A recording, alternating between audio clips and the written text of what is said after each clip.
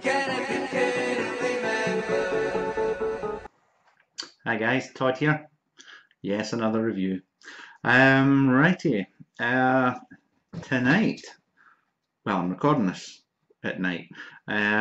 We have something that, well, we'll get back to that.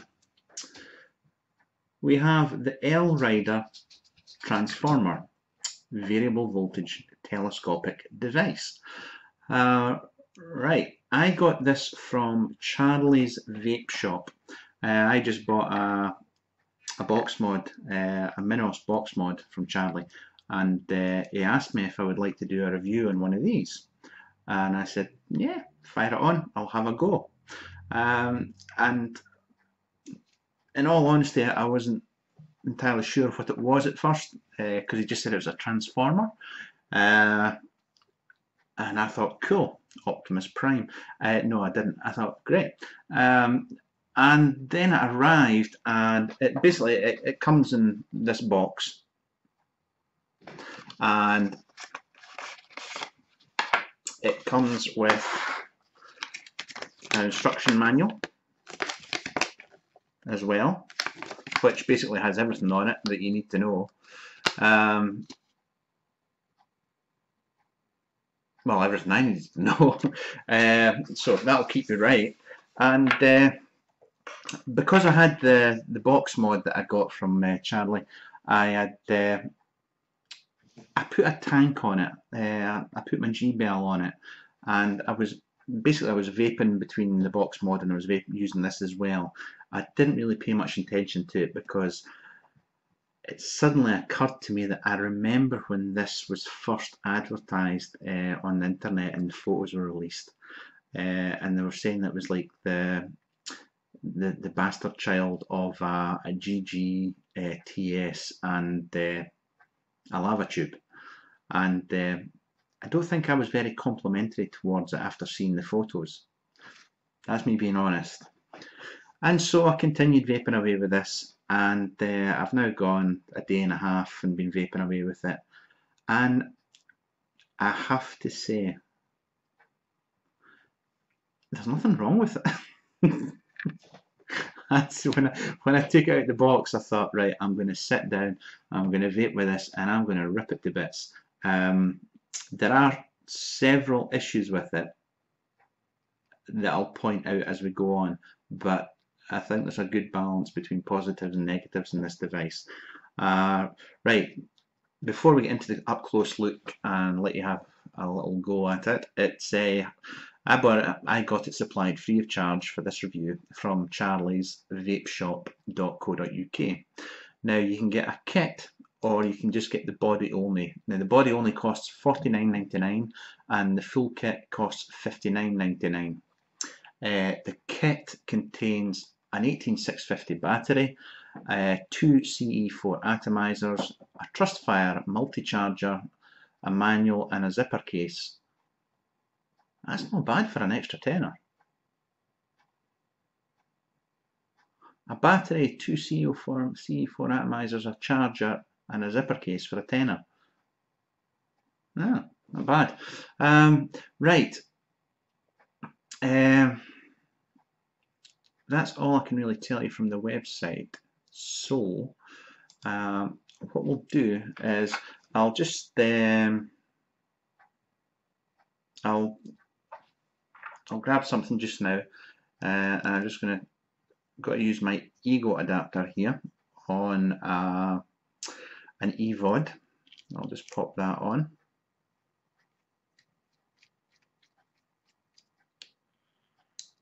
And I'll just check that ohms. It's 1.6. So I'll drop my voltage down a wee bit to 3.5.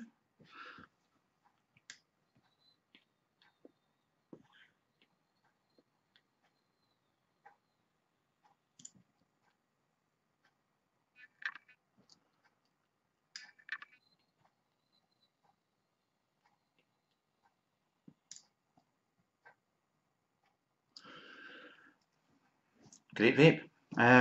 Great vape indeed. Right. let's get you in and let you have a closer look at this, show you the menu system, and then we'll come back and I'll let you know exactly what I thought of it. There we go. Now this is it in 18350 mode. And the key thing about this, and before I forget, this is chrome plated brass. But the thing about this mod is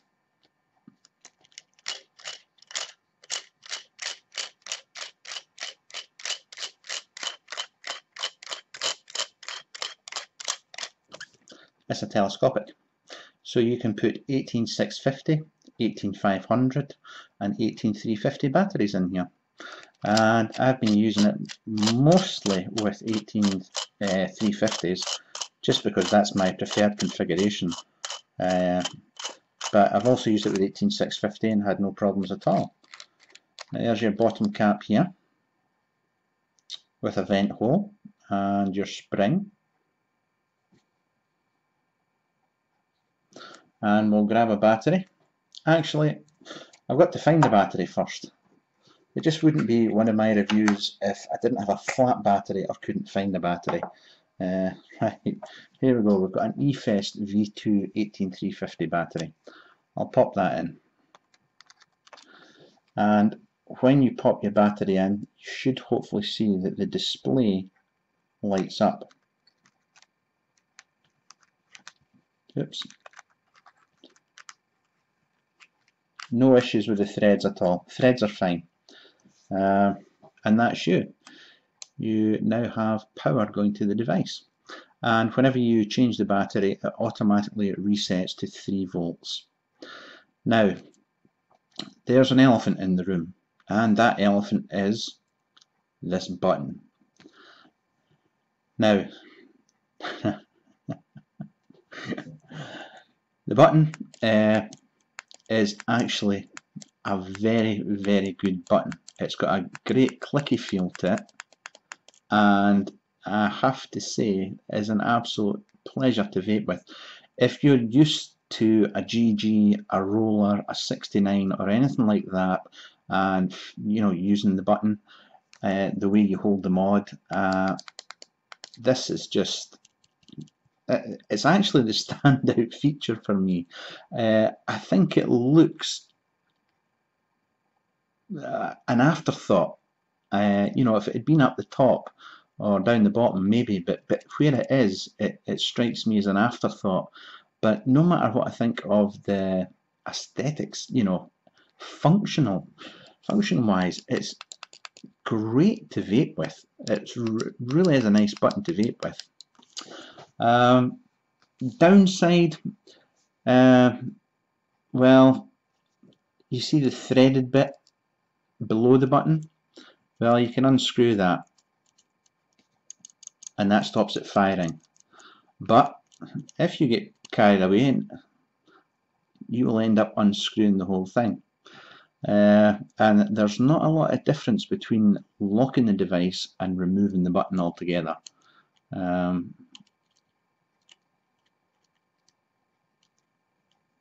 I will get it back in there. There you go.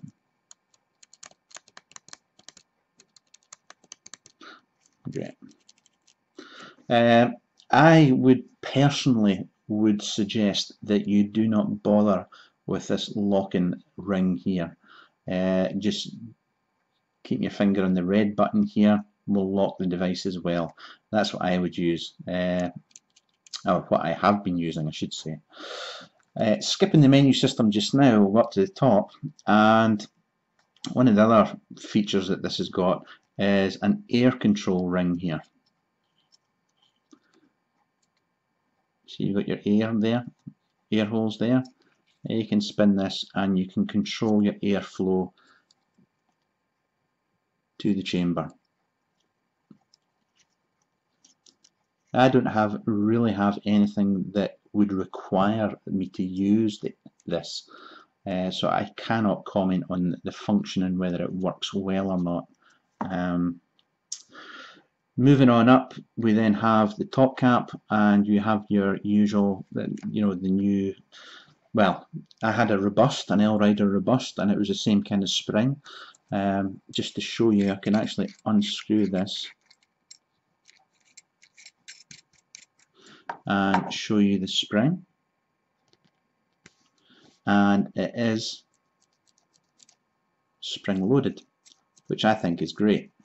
So if I look at the top cap, you can see here that there is threading in the inside of it, like a standard 510 connector, but there is no threading on the outside of the section here. So you're kind of, if you want to use anything like a Kanger T3, then I'm afraid you're going to have to use an Ego adapter. What you will also notice here on the top cap is that there is one hell of a height difference there. You're not going to have to why they put the airflow section on it, I don't know, because you're never going to get anything tight onto this, which I find kind of funny. And it is one of my bugbears, because it does mean that unless you're using a Stardust or something similar, then, well, we'll come back to that. Okay, the menu system is it's not an overly complicated one. It's pretty straightforward to use. If you hold your finger down on the red button, it'll turn the device on and off as well. It's nice and clear. It's quite a small window, I have to say, and I can just make it out. But no, it's not bad.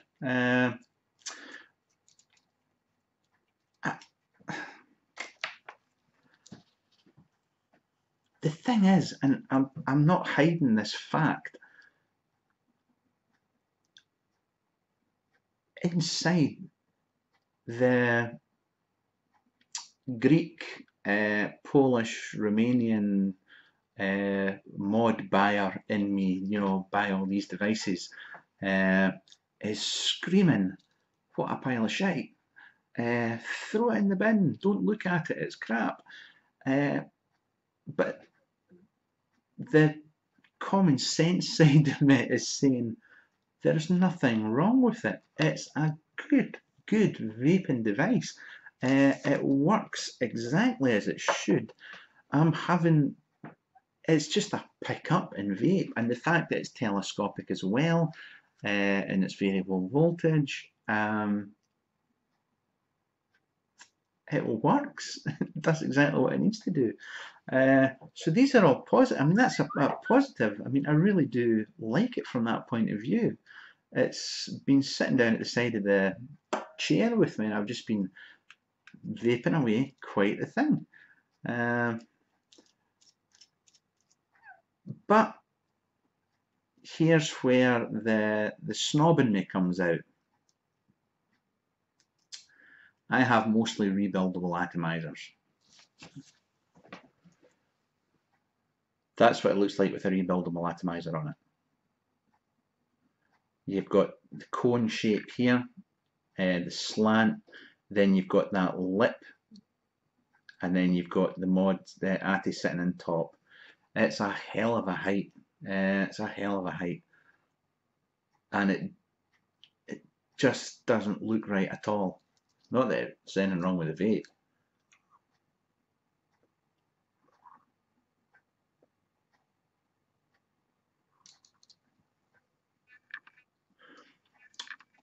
Brilliant. Got to love the G-Bell, by the way. I've not used it in I don't know how long, and it's just a great thing. I mean, that's a 1.2 ohm rebuildable atomizer. No problem. Hell, the Privari can't even do that. Sorry, if you got a Privari. Or can the new Privari do? Anyway, so that's a rebuildable atomizer. I'm not happy with the way that it looks. But if you're, and I can't believe I dug this thing out, if you've got something like a Stardust or a Clero, now that's a different ball game. And if any of you mention the fact that this is pink, I'll not be happy. Do you know, it then doesn't actually, it looks like, I'm not going to say it. Actually, it's okay, you know, with a Clearo on it.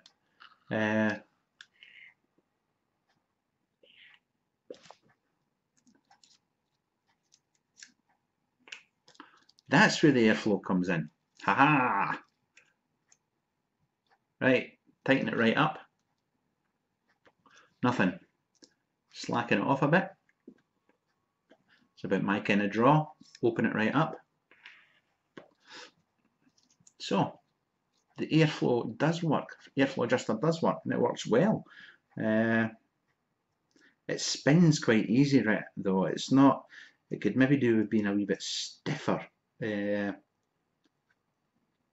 But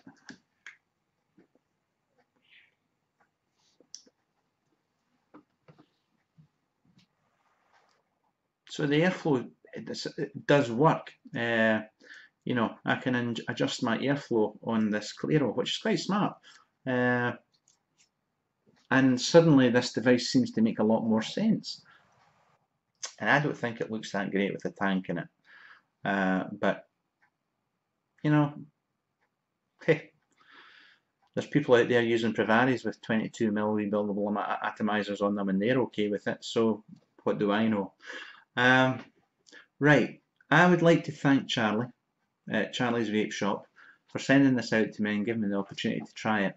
And he was right. He did say that it was a very good device and it was good to vape with, and I'll agree with him. It is a really good device to vape with.